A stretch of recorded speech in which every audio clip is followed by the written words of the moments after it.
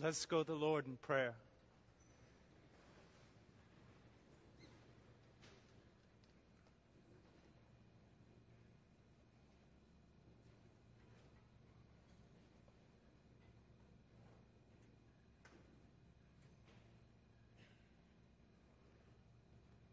Father, I come before you in the name of your Son, Jesus Christ.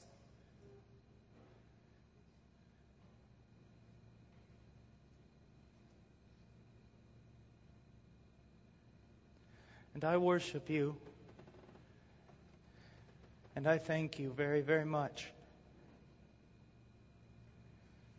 for every kindness you have shown me and my race.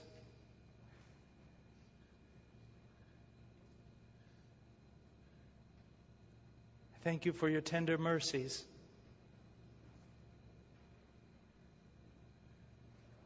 For your faithfulness. I thank you for the means through which it was all brought to us. The person and cross of your dear Son.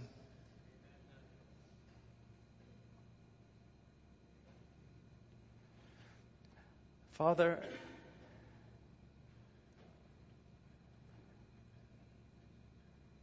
you know what I am through and through.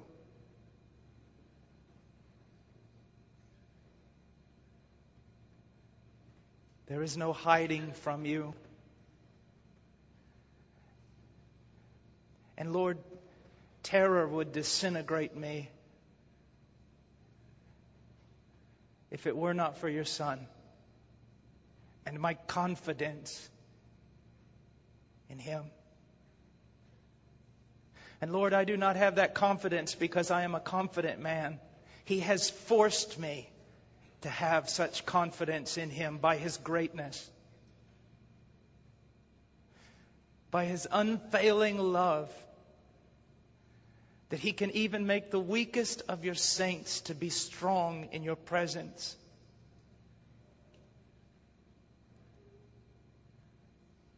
Who is this Son of yours?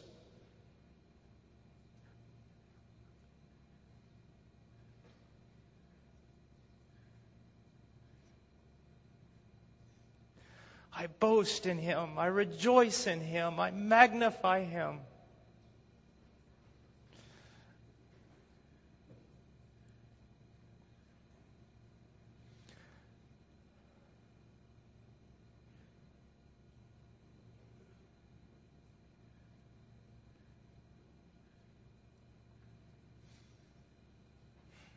In His name, amen. Let's go for just a moment to Malachi chapter 1. I always have a great danger whenever I'm in a conference like this, when I only have a few times to speak. You see, there's a terrible thing about preaching. A terrible thing. A sad thing. In that you know from the very outset you are bound to fail. You must fail in preaching. Because the subject, the dust of this book is gold. And the person of this book, it will take an eternity of eternities just to begin to know His name. And the preacher, feeble, of soil and dirt and clay, is called upon to preach this Christ. Or to preach some aspect of the salvation that we have in Him. It's an impossibility. And it makes a young man old quickly. But it's a marvelous pursuit to spend your life, as we will spend all of eternity, searching out the glories of God in the face of Jesus Christ. Just as a side note, I remember once preaching, and after preaching, I fell into just a terrible depression. Just the utter failure of everything that I had said about Him. And I remember in my foolishness, walking down this gravel road and crying out to God, "Oh God, oh God, grant me one thing, that in that glorified state that you have promised me, when I cross over to the other side, if you would just let me once stand again on a preacher's block and preach Him as He ought to be preached." And then I thought to myself, even then, in the greatest glorified state that I could ever know, I will never preach Him as He ought to be preached. I will never know Him in the fullness of knowing Him.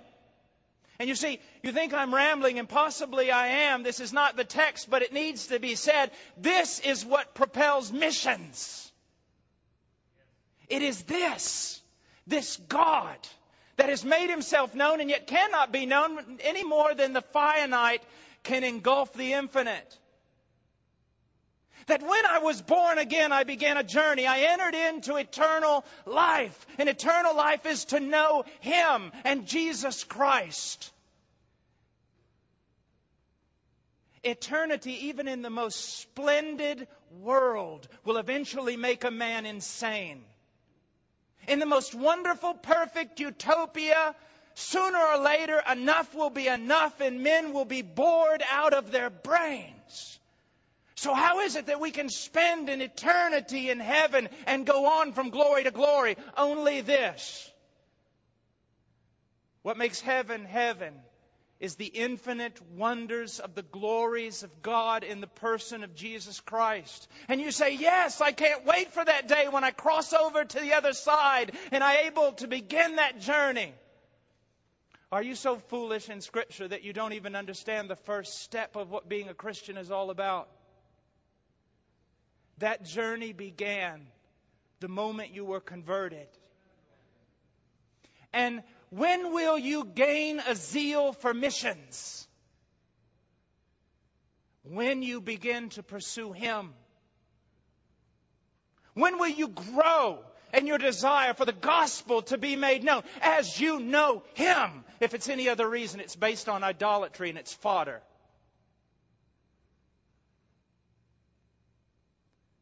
You should never pursue something as trite as missions.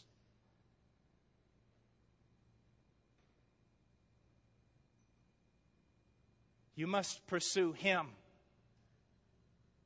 and missions will follow. The pursuit of Him. I want us to go to Malachi for just a moment. Don't know how long we'll stay there. Chapter 1, verse 6. A son honors his father and a servant his master. Then if I am a father, where is my honor? If I am a master, where is my respect? Says the Lord of hosts to you, O priests who despise my name. But you say, how have we despised your name? You are presenting defiled food upon my altar. But you say, how have we defiled you? In that you say the table of the Lord is to be despised. But when you present the blind for sacrifice, is it not evil? And when you present the lame and sick, is it not evil? Why not offer it to your governor? Would he be pleased with you? Or would he receive you kindly, says the Lord of hosts? But now, will you not entreat God's favor, that He may be gracious to us? With such an offering on your part, will He receive any of you kindly, says the Lord of hosts? Oh, that there were one among you who would shut the gates, that you might not uselessly kindle fire on my altar. For I am not pleased with you, says the Lord of hosts, nor will I accept an offering from you. For from the rising of the sun even to its setting, my name will be great among the nations. And in every place incense is going to be offered to my name, and a grain offering that is pure. For my name will be great among the nations, says the Lord of hosts. Even just a few years ago, I would have preached this text to you in a quite different manner. A few years ago, when I did not know myself as well as I know myself now, I would have preached this in a different manner.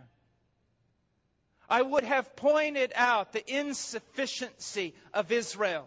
I would have pointed out their rebellion, their disobedience, their lackadaisical attitude toward God. And then I would have applied it to you, to the church, to so many things that seem to be wrong with our zeal for missions.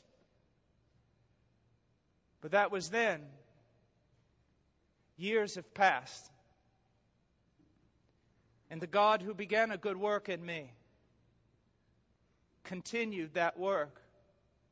For now when I look at the example of Israel in the light of the glory of God and the privilege that they had, I do not see a disobedient church in America. I see Paul Washer. I see me.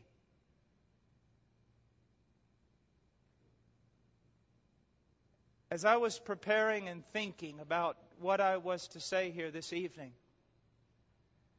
there's so many things to say about missions, but there's so many things that have been said.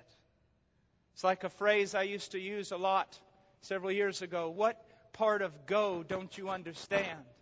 I mean, how many missions conferences do we have to have before someone gets a clue that you either go down into the well as a missionary or you hold the rope for those who go down? It's quite simple. Now leave and go do it.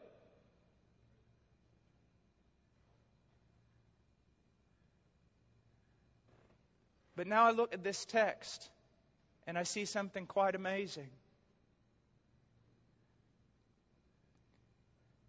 That missions is always the doing of God. It is always prospered by God's zeal for His own name. It is always carried out by God's power. And He uses tiny, broken, sinful, weak individuals like myself and like you. I could come in here tonight and I could demand that you be something that I'm not, so that God might use you in missions.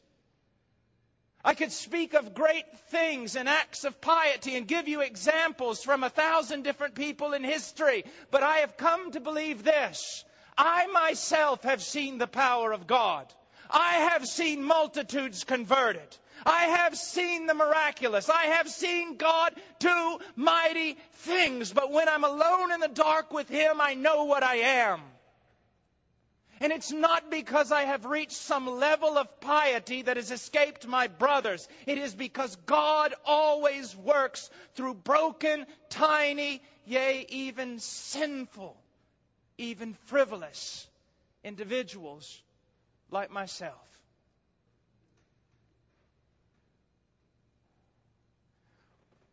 If you are ever going to be of any use in missions,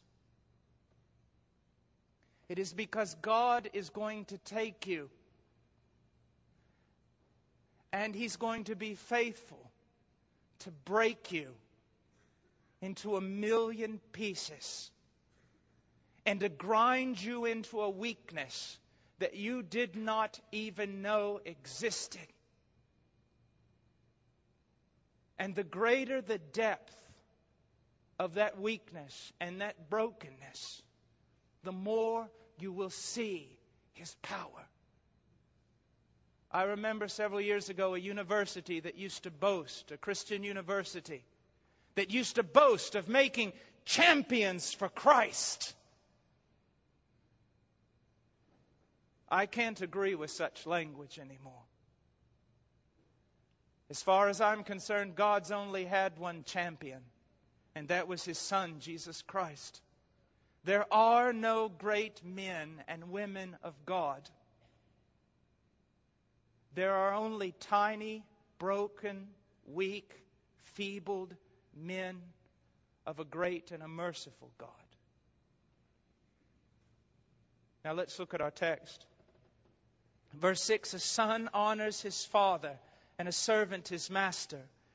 Then if I am a father, where is my honor? If I am a master, where is my respect? Says the Lord of hosts to you.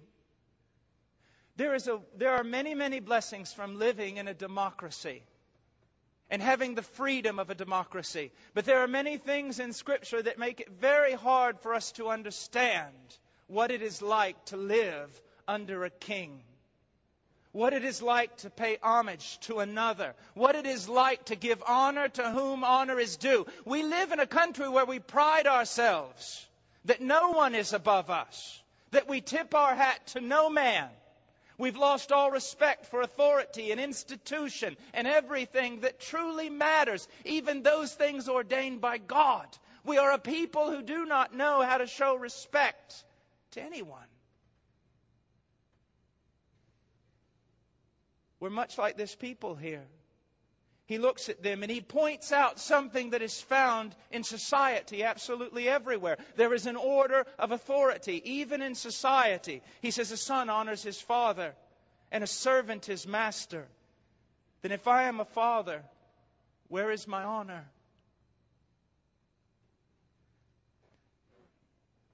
Your greatest need for missions, your greatest need for godliness is to know the Lord. Wise men are not supposed to boast in their wisdom, and strong men are not supposed to boast in their strength. Wealthy men in their riches. The one who boasts should boast in this, that he knows God.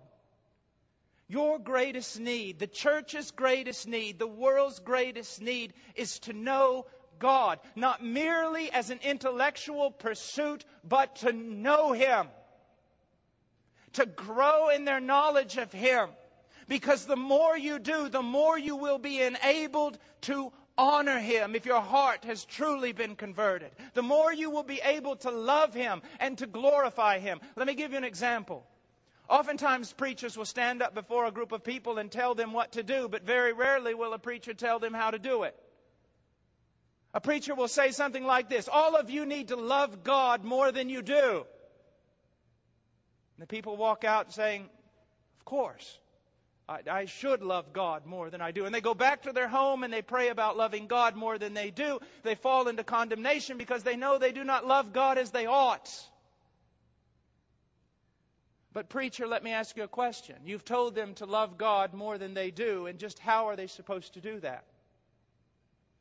Are they to be like the man who picks himself up by his own bootstraps? I mean, if you're going to tell me that I ought to honor and love God more than I honor and love God, how am I supposed to begin that journey? We could do what so many people do today. We could throw a conference and get everybody psyched up for a few weeks about God and missions and everything else. And then, after all the strange fire is burned off, nothing will be left but smoke. Missions is driven by a passion for God, a love for God, a desire to honor God. But how can we create that in ourselves? Well, let me use a human analogy. I have been married for many years, and I love my wife now more than I loved her at the first. Now, how is that? I love her more because I know more of her. I know more of her excellency, of her beauty, of her virtue. And it brings forth in me, it calls out of me a greater love. In spite of the imperfections and the error and the quirks in her personality, I do love her more because I know her more. Now apply the same relational principle to God. You know that if you loved God more, if you had a greater desire to honor Him, you would be given more to missions and the proclamation of His glory throughout the world. So how can you increase that love for God, that desire to honor Him? Only to the degree that you know Him. I am absolutely amazed when I look at Christianity in America. If I go into a Christian bookstore, I will find a book on almost every unthinkable topic possible. But if I go to look for simply a book on the attributes of God, I'll be hard-pressed to find it. Look at us. Look at you. Many of you are here. You desire to know missions. Have you ever sat down over a period of days or months or years and cried out to know God? Search the book of Psalms and the rest of Scripture to discover the attributes of God, and then understanding something of His person and His works to be propelled by that power instead of your own into missions. We want to do missions, so we read books about missions. We want to do missions, and so we have conferences about missions. Maybe we should have a conference about the beauty and the glory of the person of God. Because once that is set aright in your heart, everything else will fall in place. This is so very important to understand. Getting first things first. I'm going to depart here for a moment, but one of the biggest problems in missions today is that it's atheological. It is. Missions, even evangelical missions, looks more to me like a Peace Corps than it does a proclamation of truth. Missions is not about sending missionaries. Missions is about sending the truth of God through missionaries.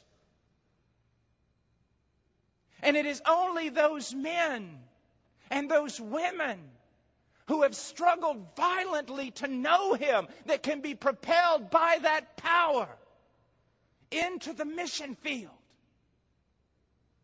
Years ago when I was in Peru, I had a young man call me from the United States, and he said, "Brother Washer, I want to come down there to Peru and work with you. I just want to give my life away." And I said, well, tell me about your studies. Are you in the Word? How many hours a day are you in the Word? Well, that's not really my forte. I just want to give my life away. I said, well, tell me something about God. Tell me something about truth. Well, Brother Washer, you're not understanding me. That's not really what I'm about. I just want to come and give my life away in Peru. I said, young man, there is no one in Peru who needs your life. They need someone who can come here and tell them about God. In all your Bible study, in all the little books you read, in all the going to and fro and cassettes and CDs and downloads and whatever else the internet can think up, how much time do you simply spend knowing God, the greatest of all pursuits? These people could not honor Him. And there was a two-part reason. One, by and large, Israel was an unconverted, unregenerate nation. But in that, they did not know God. They had such a feeble, pathetic view of God.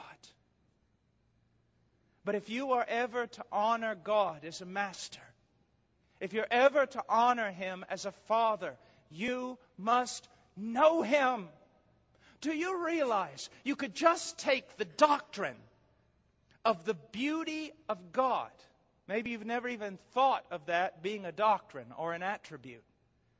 You could take just the attribute of God's beauty and spend an eternity of eternities investigating that thing. And the small truths that you would begin to find just in the study of the beauty of God would propel your heart to serve Him and to honor Him in a greater way than all those little books you study about how to do this and how to do that and 10 ways to be this and 5 ways to be that.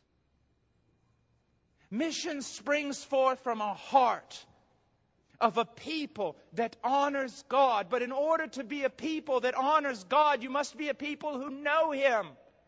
I'm not here to say something beautiful. I'm not here to say something eloquent. I'm not here to have you leave talking about power in the pulpit. I'm here to ask you a question. How much do you know God? And then let me really catch you. How much of your life, your Christian life, has been given to the pursuit of knowing the attributes of God and the glories of God in the face of Jesus Christ? Therein lies your problem. So many do's and don'ts and rules and regulations and doctrines, all precise and fine, and that is good. But if you've left off the greater thing, you can never have anything but strange fire, if you have any fire at all. You must seek to know Him.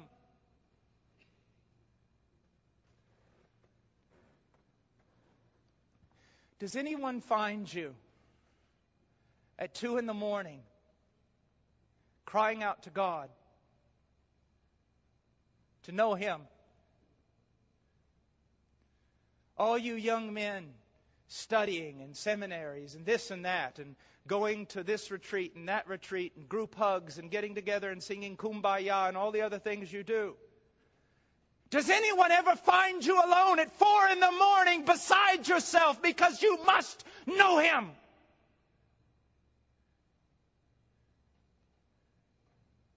That's what makes a missionary.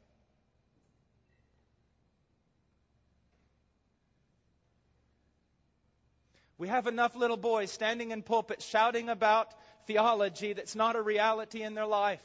Most of us have already got more truth than we'll ever be able to live out. Do you seek Him?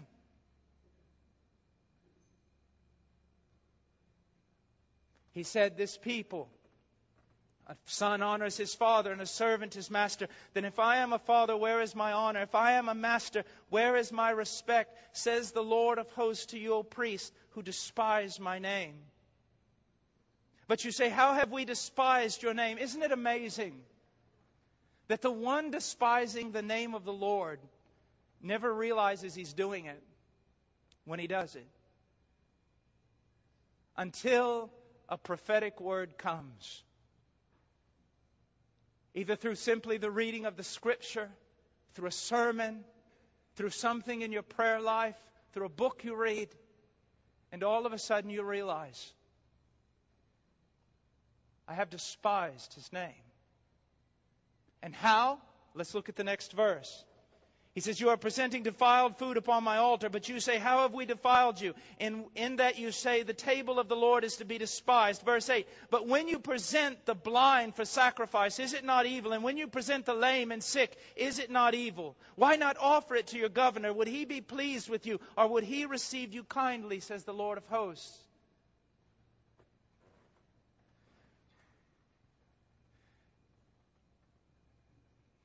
Your heart is given a rhythm only for Him. You are given breath only for Him. He's not simply to have your best. He's to have it all.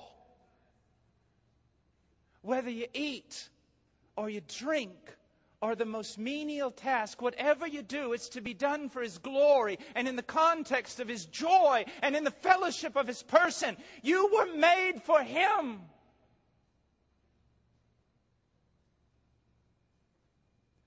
I provide, by God's grace, a house for my wife.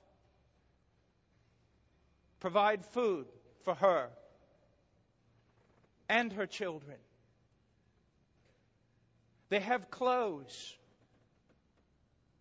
They know that I will work very hard, do whatever I have to do to care for my own. But even in the context of all that I can provide and all that I can do, even in the context of being a faithful husband and a faithful father, you know as well as I do, my wife can still feel despised. If there is no relationship, there is no communion. As a matter of fact, all my activity and all my provisions and houses and lands and curtains and pots and pans and all the other things women need, they come to see it as fodder. They hate it if that one important thing is lacking. An intimate, ongoing, real relationship with their husband that he pursues, that he loves, that he cherishes, that he delights in, that he wants, that he cannot live without her. In all our activity of preaching and missions and study,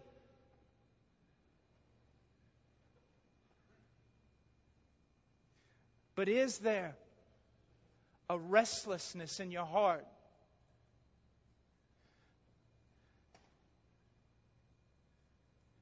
Is there ever a sleepless night? If I don't have more of you, I will die.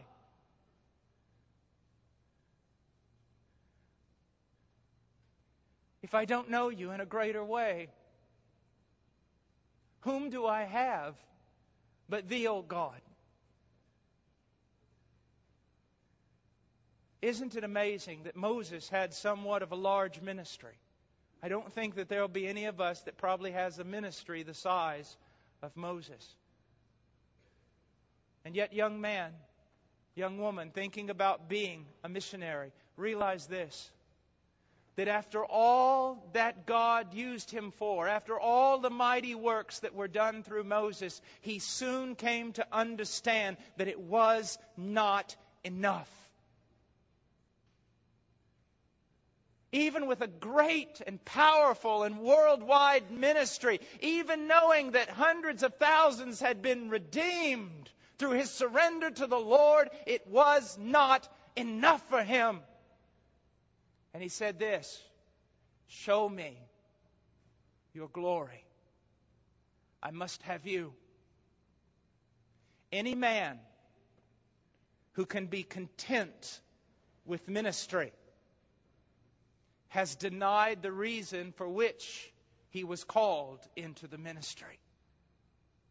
If any man can be content with mere study and preaching and ministry and missions and all these other things, then it seems to me there's a great deal of idolatry in their life. Augustine was right. We were made for Him. And we will be restless until we rest in Him. There is an intimate communion and fellowship and a walking with God. And that must be our main pursuit.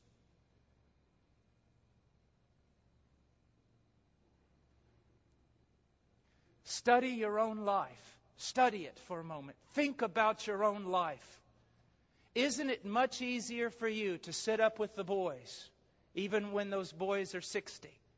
To sit up with the boys around a table and talk theology all night? Isn't it for the most part easier to do that than it is to tarry in the presence of the Lord alone in prayer all night? Say it is. Isn't it easier to read a good book?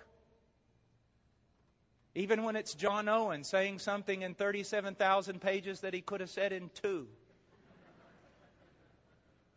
Isn't it easier on the flesh to stay up all night working through one paragraph than it is to stay up all night with Him? That in itself is evidence that we are not fully and completely redeemed. That there is still a part of us, still something left in us that awaits a redeeming work, a glorification. And isn't that a horrid thing to say about ourselves? I mean, if we were to commit a crime, I would have to say that being able to delight in almost anything other than just tarrying in the presence of God is the worst crime. I have 2 little boys, and they are boys. One is 7, and one is 4. And we live out on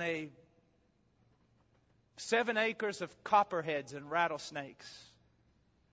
And my boys are the 2 most dangerous creatures out there.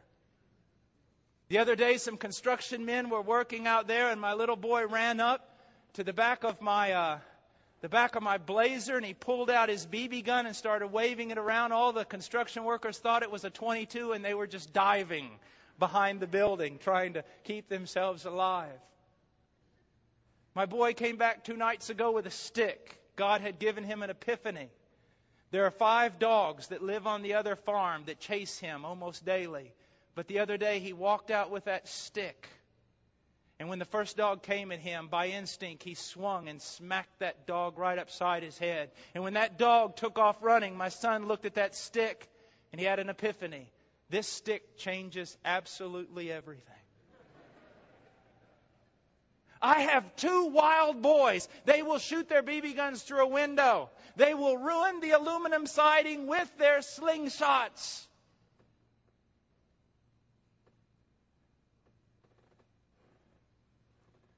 But when I walk home, when I come down that path in the evening, those boys can be invested in the most captivating thing for them.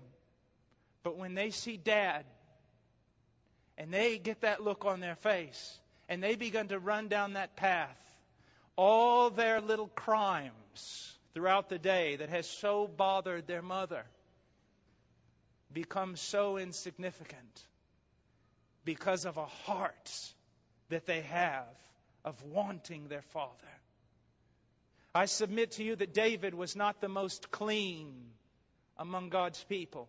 He was not the most orderly or tidy with regard to the law of God. He did not dot every I, nor did he cross every T. But no one had a heart like him.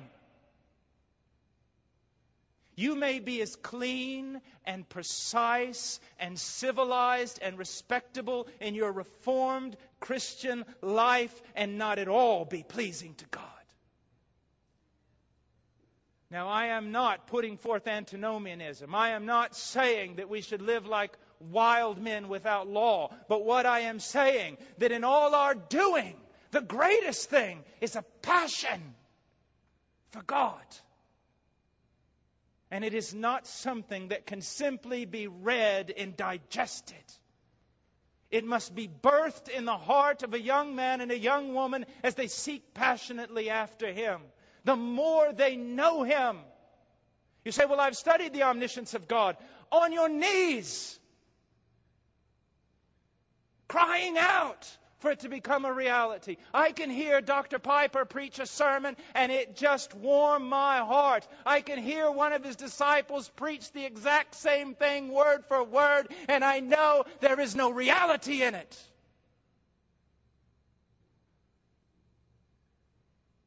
Do you know Him enough to honor Him? Is your heart so given?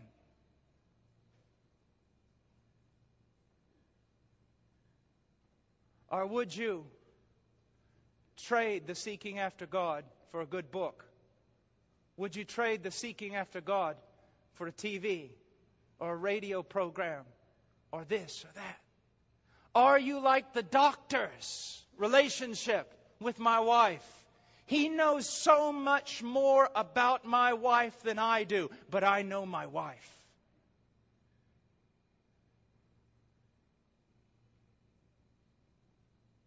These men, they could not give themselves to the work of God. They could not do anything but despise Him because their heart was not right. And it was not right because they did not know Him. He goes on and he says in verse 10, "Oh, that there were one of you, one among you, who would shut the gates, that you might not uselessly kindle fire on my altar. I am not pleased with you, says the Lord of hosts, nor will I accept an offering from you." It is not necessarily a bad thing when a church, as we say in America, when a church dies, when they shut the doors to a building. When they have shut the doors to their building, it is just evidence that they died a long time ago, if ever they were alive. religious activity, even the work of missions, is nothing in itself. I have found that my flesh has a unique ability to turn almost everything into an idol. I can love knowledge more than God. I can love correct thinking more than God. I can love missions more than God. I can love evangelism and preaching about evangelism more than I enjoy going across the street to witness to my neighbor.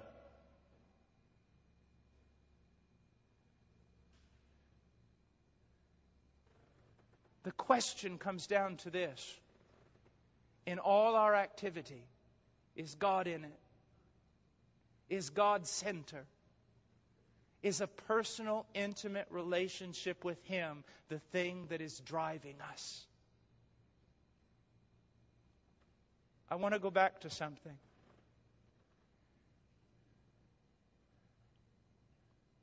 One of the ways in which I knew that I was going to marry my wife is that I just wanted to be with her. I just wanted to be with her. I knew that my heart was aright because I wanted to be with her. I wanted to talk to her. I wanted her to talk to me. We could walk, honestly, down a path in Peru and not have to say anything for hours. I just wanted her. She was Peruvian. I always kid her. She wasn't wealthy. She didn't have a lot of money. I always tell everybody that my wife's from the jungle and she actually didn't wear shoes until she married me.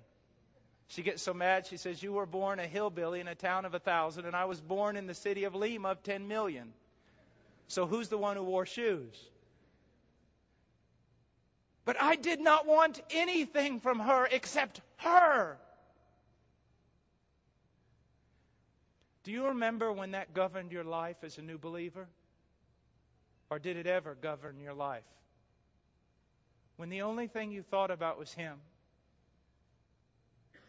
That was it. You had no great aspirations of being used. No desire for greater ministry. You just wanted Him. Remember when you got into the Word and it wasn't because you had a sermon to prepare, or you needed to learn some things, or there were some doctrinal problems, or you knew that to progress as a useful servant, you had to continue on in the things of the Word of God. Do you remember when you just got into the Word because you wanted to hear something from God? You wanted to know something about Him? Do you remember when you just prayed because of Him? Most of you, I'm not a prophet or the son of a prophet, but I would dare say that most of your prayer life is nothing more than intercession.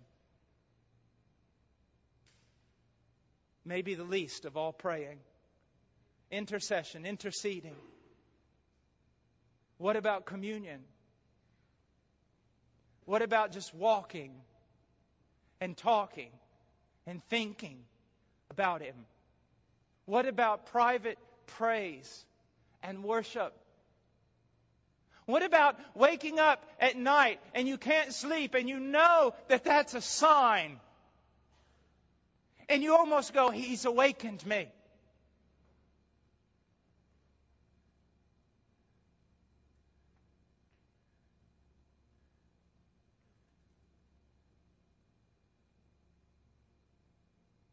Yes, Brother Paul, God has awakened me many times to intercede for the nations. That's not what I'm talking about.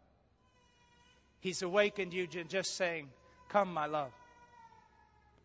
Walk with me. Pass a midnight watch with me. Tarry with me." I find it interesting in the book of Mark, Jesus Christ, He ministers a great while all throughout the night. And then a great while before daylight, He gets up once again and He goes out to a solitary place to be alone with God.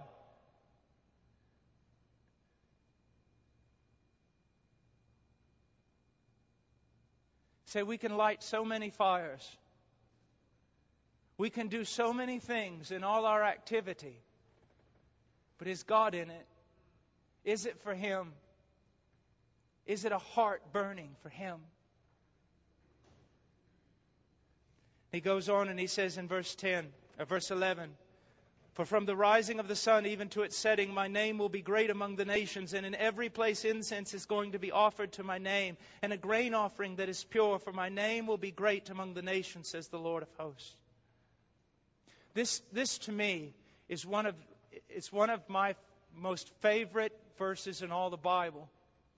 It's the thing that sustains me in missions. This in Revelation 5. Look at what's going on here. In most missions conferences, you have a man standing there telling you that there are so many lost people all around the world, and we're God's hands and feet, and if we don't do what we're called to do, then God's hands are tied and there's nothing to be done, and the nations will be lost, and God will be lonely, and heaven will not be heaven. All of that is blasphemy. God will do His work. God is doing His work. God will be worshipped. God will be glorified. God will be rejoiced in. The question is, will you participate? Will you be a part of it? You're not the catalyst. You're not the great mover. You're not the cause behind all this. You are invited into the privilege of this. Don't you realize we are the most privileged people on the face of the earth? Because we are brought into a relationship with Him. Number one privilege. That we are brought into a relationship with our brothers and sisters in Christ. A privilege that we do not speak enough of. And we are brought into the privilege of being instruments of the glory of God. God will do the work. He will get glory for Himself. But He invites us to participate in that.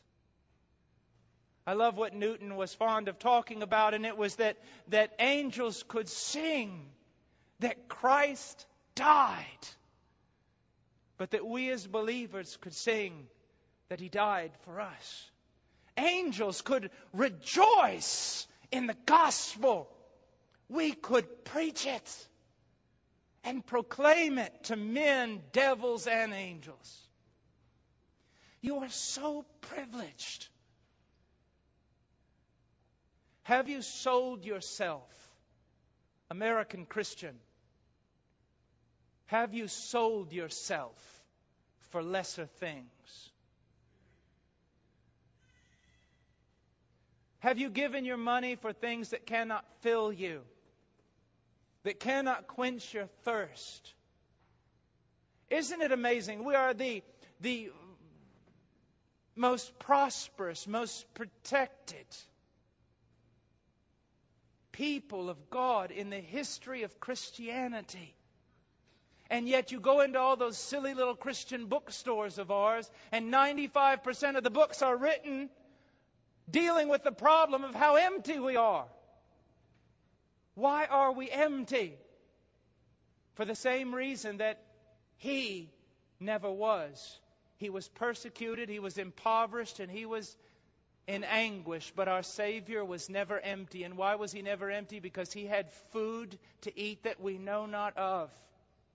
And it was to do the will of His Father. You are to be given to the will of God. Not just for missions.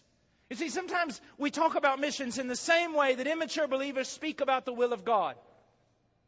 They come to me and they go, Brother Paul, I'm searching the will of God in the Word. And I go, oh, therein lies your problem.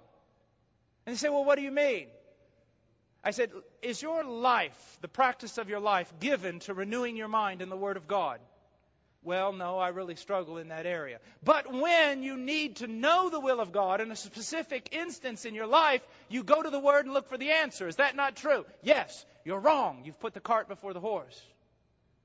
This is not a magical book through which you can throw it up in the air and turn to a certain page and discern the will of God. We discern the will of God because we have a lifestyle, Romans 12:1 and 2, a lifestyle of renewing our mind in the will of God. And that renewing of the mind reveals to us the will of God. It is a life practice that results in the knowing of God's will. It's the same way with missions. Missions is not some independent thing that we decide to join up with. It's not a work that we suddenly feel called to do. It must be an outflow of true spirituality. It must flow out of communion with God. It must flow out of a correct understanding of who God is and His works in the world and the glory that He's getting for Himself. It must flow out of knowing this, that everything outside of Jesus Christ is absolutely absurd. And that all things were made for Him. They were made through Him. They were made by Him. They were made in Him.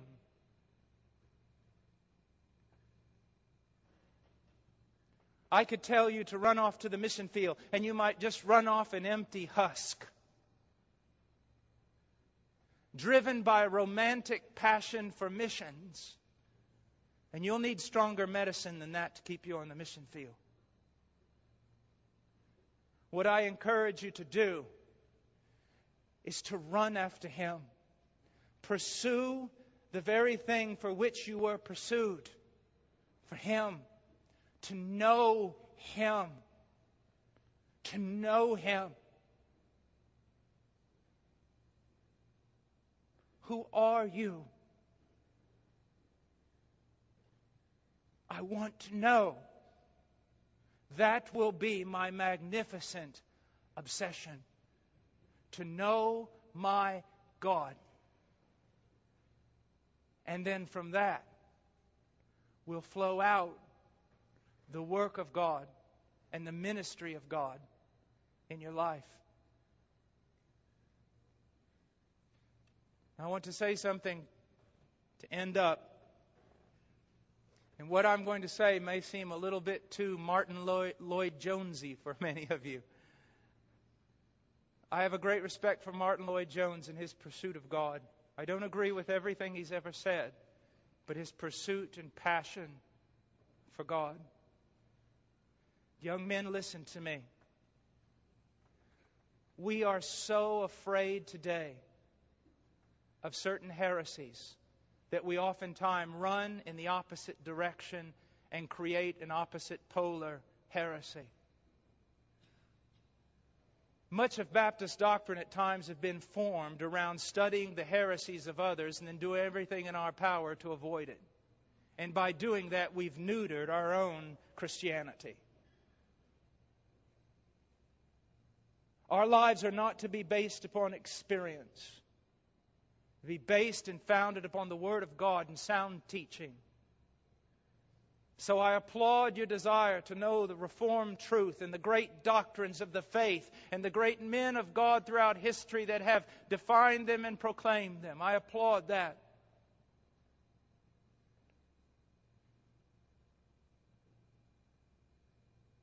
But you need more than that. It's not quite something I can put my finger on. But I do pray this, that God creates such a hunger in you that you seek after Him in prayer. That you desire and long for intimate communion with Him. That you desire to see His glory. That you know that in all your knowing it is not enough and you seek His power.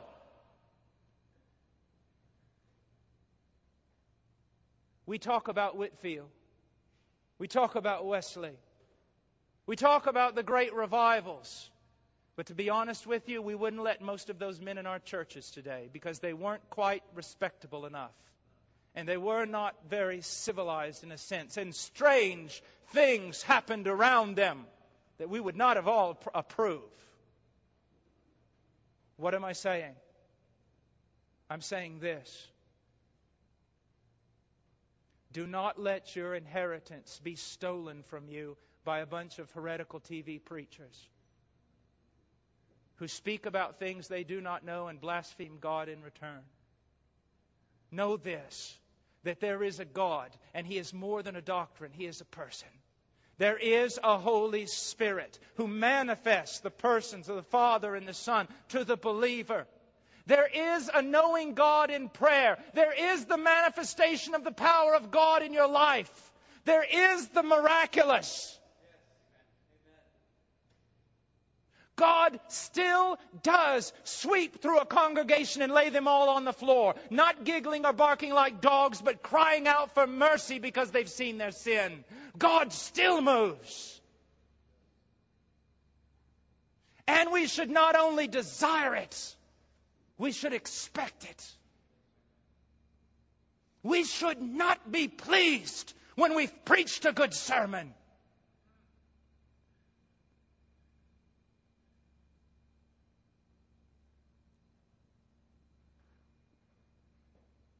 If you are going to the mission field, if you are going to stand in a pulpit, you are not a life coach. You are not a Peace Corps worker. And you are not just a transferer of truth. You are a prophet or you are nothing. And every time you stand before men, you must stand before men as Ezekiel stood in that valley. Knowing that unless the Spirit of God moves upon dead men, nothing will happen. And you must be a man and even a woman sent from God.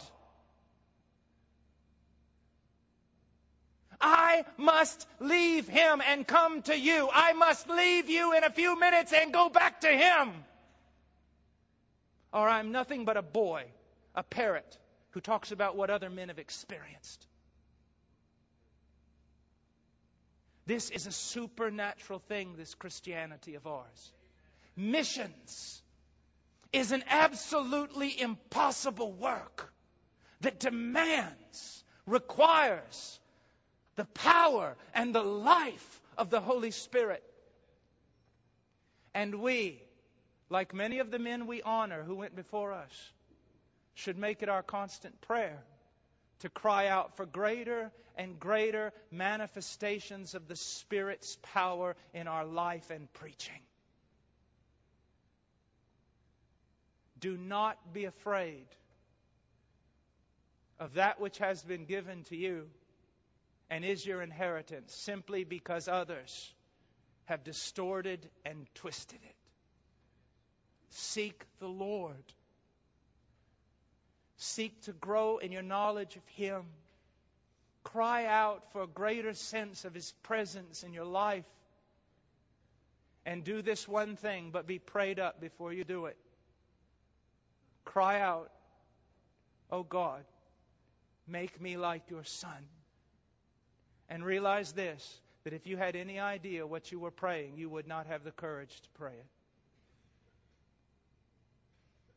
Because to ask Him to make you like His Son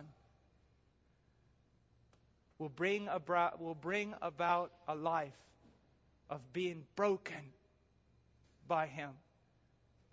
Him grinding you and breaking you and disciplining you until He's formed in you the very thing He desires. Now, I am so glad that my preaching professor isn't here tonight, because I would have gotten an F.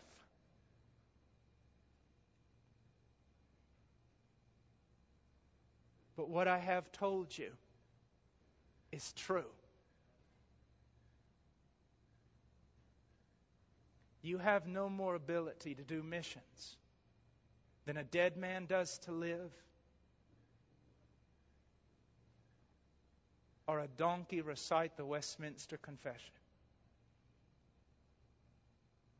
You must have Him. You must be filled with Him. And I'll leave you to that. Let's pray.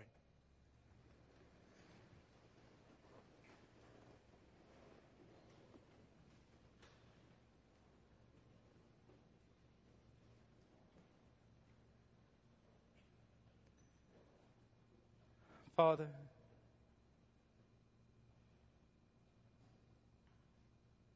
You are a wonderful God. You are a merciful God. You are a very delightful God. Your mercies are new every morning.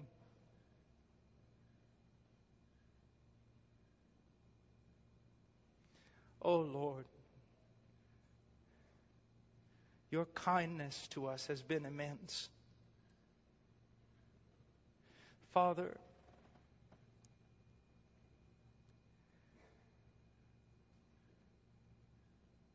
please take all this that has been said and do something with it.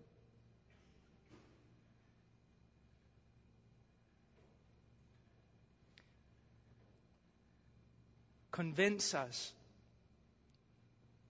of our great need of you.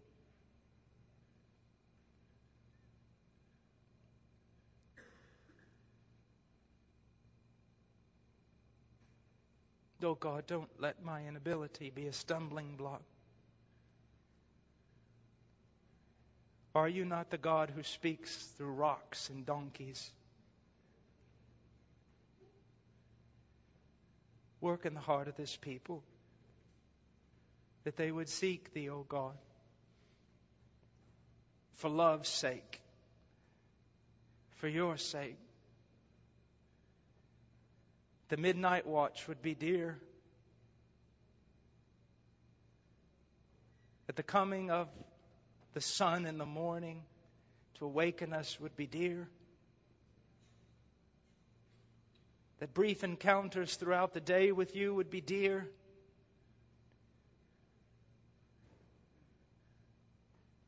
That we would be compelled and thrown out into missions only because our hearts explode with Thee.